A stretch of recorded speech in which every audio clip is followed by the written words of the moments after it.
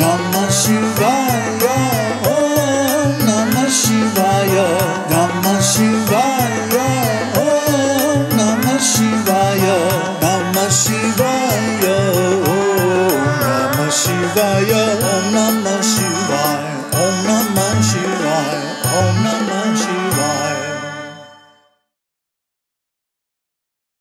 Bhutasya jatimichanti vadina kechidevahi abhutasya pare dhira vivadanta parasparam. Translation by Gambhirananda. For some disputants indeed postulate the birth of a pre-existing thing. Otherwise ones, while disputing among themselves, postulate the birth of what does not pre-exist. Alternate translation by Nikhilānanda. Quarreling among themselves, some disputants postulate that an existing entity undergoes evolution, whereas other disputants, proud of their wisdom, maintain that evolution proceeds from a non-existing entity. How the dualists contradict each other is being stated. Kechit eva vadinaha. Some disputants, for example the Saṅkhyas, ichanti, postulate, jatim, the birth, bhutasya, of an existing thing. But not so do all the dualists, for there are apare, others, namely the Vaisheshikas and the Nāyayikas, who are dhiraha, wise, that is to say, proud of their wisdom, and who, while vivadantaha, quarreling, postulate the birth abhutasya, of a non-existing thing. All dualists believe in the act of creation or evolution. The idea is that they want to conquer each other through disputation. But all they actually achieve by this argumentation is the refutation of causality itself. The quarreling among the dualists also highlights the non-argumentative nature of the Advaitins by comparison. Text 4. Bhutang na jayate kinchid abhutang naiva jayate Vivadantodvaya hyevam ajating kyapayantite. A thing that already exists does not pass into birth, and a thing that does not pre-exist cannot pass into birth. These people, while disputing thus, are really non-dualists, and they thus reveal the absence of birth. Alternate translation. A thing that already exists does not pass into birth. A thing that does not pre-exist cannot pass into birth. Thus, disputing among themselves, they, as a matter of fact, tend to establish ajatavada, the Advaita view that the world is unborn, or the absolute non-evolution of what exists. Kinchit, anything, that is bhutam, pre-existing, najayate, does not pass into birth, just because it exists, as in the case of the self. While speaking thus, the holder of the view that the effect does not exist before its birth refutes the view of the Saṅkhya, who says that the effect, pre-existing in the cause, takes birth. This shloka expresses the view of the followers of the Nāyayika and Vaisheshika systems. According to them, an existing entity cannot be born as an effect. If an entity already exists, it is not produced again. This view can be stated thus. A cannot produce B, as A is always A and B is always B. It may be contended that A plus C may produce B. Therefore, C is something which does not exist in the cause A. Therefore, the effect B does not come out of the cause A. Similarly, the Saṅkhya, too, while speaking thus, adbhutam, the non-existing, na eva jayate, can never be born because of the very fact that it does not exist, refutes the birth of a non-existing thing, as held by those who believe in the non-existence of the effect before production, the view of the followers of the Sankhya system. According to them, the existing entity cannot undergo any annihilation, nor can the non-existing entity pass into existence. The existing entity is existent at all times, past, present, and future. A non-existing entity, such as the child of a barren woman, is always non-existent. By birth, the Sankhyas mean manifestation, and by death, they understand the return of the effect into the cause. The sesame seed produces oil. It means that oil, already existent in the seed, manifests itself in the form of the effect when the seed, the cause, is pressed. But one cannot get oil by pressing sand, as oil is never present in the sand. The clay which contains in potential form the pot manifests the pot. Again, the destruction of the pot means it's going back into the original cause, that is, the clay. There is no absolute destruction of the pot. While vivadantaha, quarreling, these dvayaha, dualists, really walk into the camp of the non-dualists by refuting each other's views about the birth of the pre-existing or the non-pre-existing. Kyapayanti, reveal by implication, ajatim, absence of birth itself. Why? Both theories are based upon causality, but by refuting each other, they in fact refute causality itself. For if an existing thing is produced from an existing cause, as the Sankhya's profess, then there cannot be, in truth, any causal relation. Similarly, it is absurd to say that a positive thing can be produced by a non-existing cause. Thus, the entire theory of causality is refuted, establishing Ajattavada, the Advaita view that there is no act of creation or manifestation. Namaste. So some young fool took a pot shot at Trump. Now, watch. Both sides, or all three sides, or five, or however many there are, will go into full-on story-generating mode. What is the cause? The Democrats will blame the Repubs. The Repubs will blame the Democrats.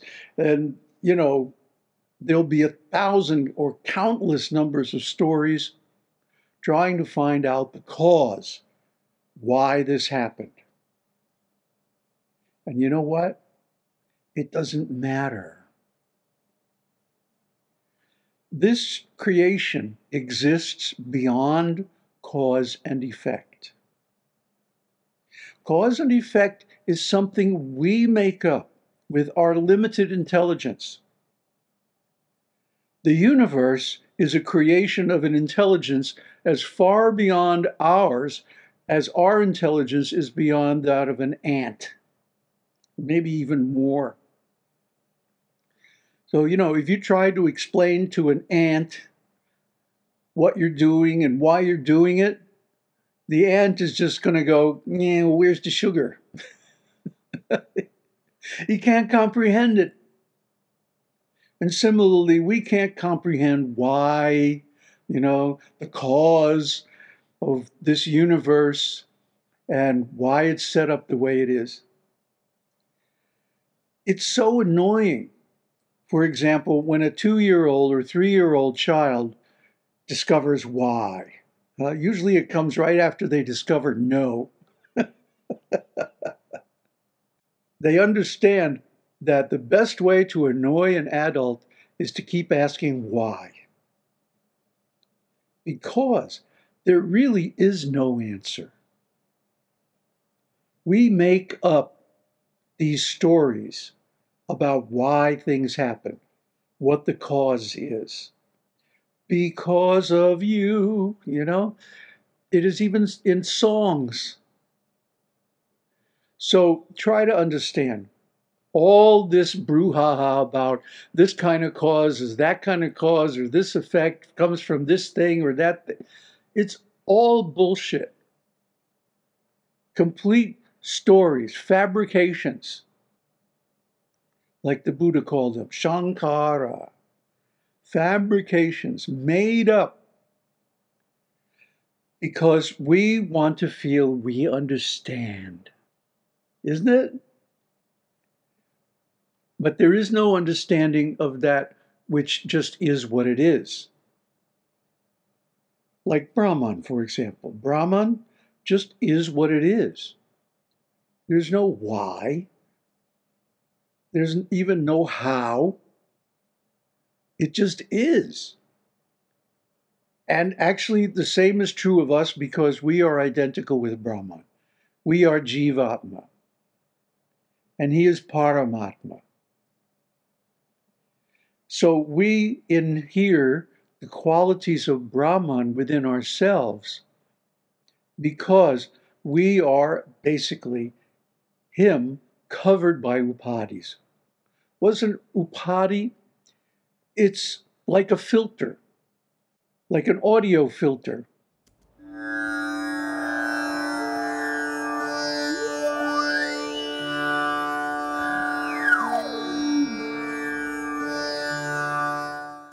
Filtering out certain frequencies. And in our case, of course, it filters out almost all the frequencies because of the limited capacity of our brains and intelligence. Also, not to mention the senses. For example, our sense of vision has a very narrow spectrum, about 2.5 octaves of frequency of light. But light itself, we know, has more than 12 octaves, from far infrared all the way up to, X-rays. So we can only see a tiny amount of what's actually there. Same with hearing, smell, taste, touch, and especially our intelligence, our thinking. So, people criticize AI for hallucinating and making up explanations when you ask it a question that doesn't really know the answer to. Well, human beings are just as bad. We make up stories to answer even anticipated questions. As to, why did you do that? Well, it seemed like a good idea at the time. The real answer to all these questions is that there is no such thing as cause and effect. Cause and effect is simply a rationalization that we concoct to make ourselves seem smarter than we really are. Oh, and there's also a good market in explanations that give you some advantage in politics or power or acquisition or wealth, business, like that. Or what to speak of in relationships. Oh my God. Did you ever try to have a discussion with a relationship partner about why such and such went wrong in our relationship? And it's all about taking or making the blame, either accepting it yourself or projecting it on the other person that you are at fault. You are the cause of this problem in our relationship. Those conversations never resolve. And the more that you try to bring this kind of thing up in a relationship, the more the relationship is in trouble, isn't it? And it usually never recovers. This is because it's a made-up story. Which are we going to accept, my story or your story? What is going on? The discussion is irresolvable. It always leads to further conflict, further bitter feelings, and so on. Does anybody have any experience of ever convincing someone else that they're the one who's at fault, when they're blaming you, that you're the one? Never. And not in my experience anyway. So people don't really believe these stories. They just use them like a hammer to pound on the other people or person that is the target of their conversation or their analysis of what's going on. This is human nature.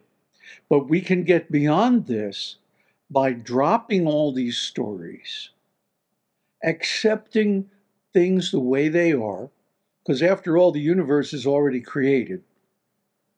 Whatever we do is not going to change anything. In fact, whatever we do is already part of that creation.